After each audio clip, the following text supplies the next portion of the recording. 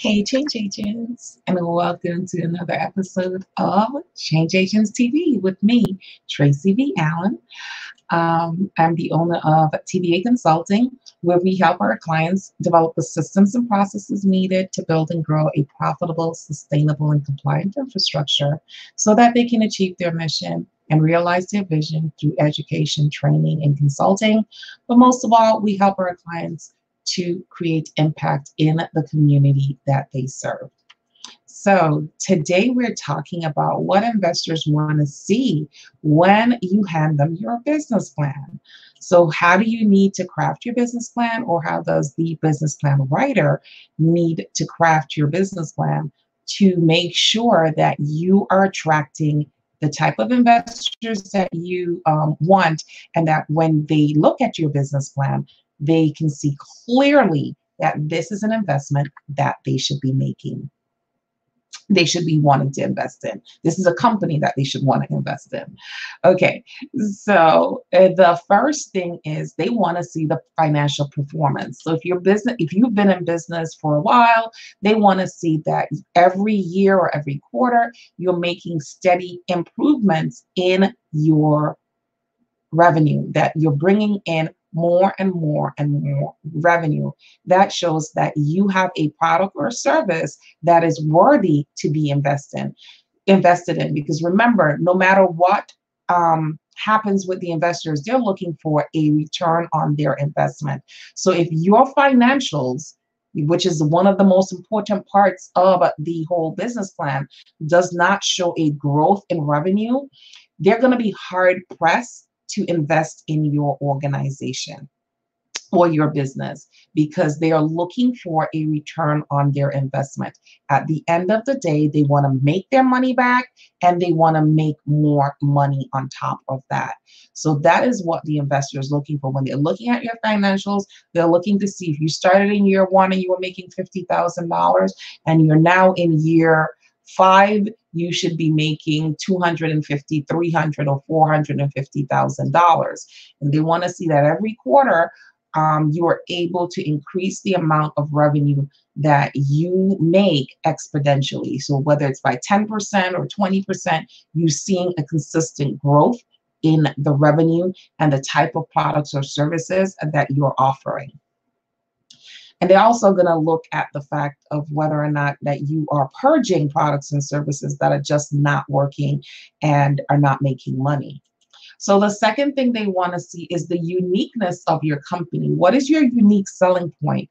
So whatever it is that you're offering, there are probably 20 million other people out there offering the same product or service. How does your product, your services, how does your company stand out from the rest? Okay, because if you are just falling into place with everyone else who's providing the same products and services that you are, then there is no reason for that person to invest in your company, because they're not going to get a return on their investment. You have to be able to show how you are unique from all of the other people out there. How do you stand out? How do you get your voice heard with all the other noise going on? Because if you're not able to do that, even without investors, you're not able to make money. So being able to show that clearly in your business plan is imperative when you're looking for investors. And when I say investors, I'm talking venture capitalists, I'm talking partnerships, and I'm even talking getting money from the bank. They're still looking at this whole picture. How are you standing out? So what is your marketing plan? That's a big essential component of the business plan that they're going to be looking at to see how you are, what your unique selling point is amongst everyone else that's offering the same products and services. The next thing that they're going to be looking at is experience in the industry. What experience, what do you bring to the table? So what is your experience in this particular industry that makes you suited for running this company? So let's say you're selling some type of a birth control. I can't think of anything else right now. So let's say you're selling some type of birth control. What is your background in that area? Are you an OBGYN? Are you a nurse practitioner?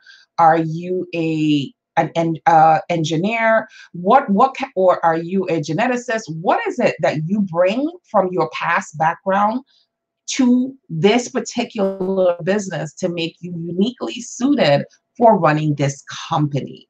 People need to know that because they want to know what is going to make you the best person to make them money. So you need to really secure a good resume. Yes, you need to have a good resume with your business plan so that people can understand your background so that they are ready to invest. Because if you have absolutely no experience in this particular industry, why would I want to invest in you? Because you don't have any proven concepts that what you're going to be doing is going to work because you've never done it before. So making sure that your experience in the industry is clear and precise so that people actually want to invest with you. The next thing is proven business model. What is your business model? Have you tried it out?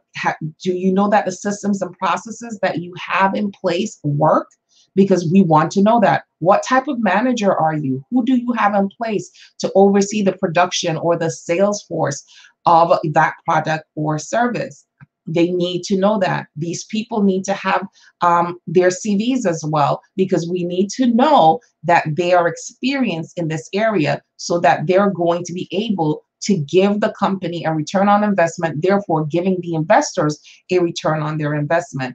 You want to make sure that not only you have a background in the industry that you're promoting or looking for investors with, that your management team also has experience in their specific roles. So if they're HR, they've done this before. If they're sales, they have a proven sales record. Your investors are going to be looking at that because at the end of the day, it's about ROI. What am I going to get back from this investment? And they're looking for quick return on their investment. If you're dealing with a venture capitalist, they're probably going to give you anywhere from 2 to 5 years to get double the amount of money that they put in. Most venture capitalists want back twice the amount that they put in. So if they put up $50,000, they're looking for $100,000. Some of them are even looking for 3 or 5 times the amount of money that they put in.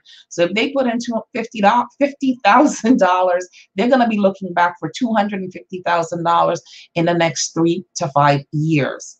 So they're going to seriously scrutinize these specific things. And then the last thing that they're going to be looking for is your market size. Do you have a large enough market to sell these products and services on a consistent basis and make consistent money and therefore increase your market share? So if you're right now penetrating 15% of the market, do you have the potential to penetrate 25% or 30% or 50% of the market over the next 4 or 5 years? They need to see that you have a market size that is scalable, that you're going to be able to increase the amount of money, the amount of people that you are impacting with your products and services over a prolonged period of time. And I did a whole video on market size and why. I do so many videos that I'm not even sure anymore, but I have talked about market size before, where I'm talking about, like, if you're in an area and you're starting a daycare and there are only 20 kids in the whole town that needs daycare services and there's already an existing daycare, and that daycare has all 20 people, why would you start a daycare in that town? You need to now look at another town, neighboring town, or maybe 3 or 4 towns over to start that daycare, because you don't have the market size to grow and scale that business. It's the same thing. So we would love to help you to write your business plan. Write a business plan that is worthy of being funded, that is fundable. I have a great record of 90% of my business plans being funded. The 10% that have not been funded were not funded because I didn't write a good business plan. It was funded because the business owner messed up on their end with their credit or something to that effect. But we would love to help you to write a business plan that is worthy of being funded so you can get the monies that you need to scale your business to the next level. Please go to our website, send me a message. You can email me at Tracy at tracyvallen.com, or you can visit our website and send me a message through there at tvacon.com. We look forward to serving you and helping you to write a business plan that is worthy of being funded. Have a wonderful rest of your day.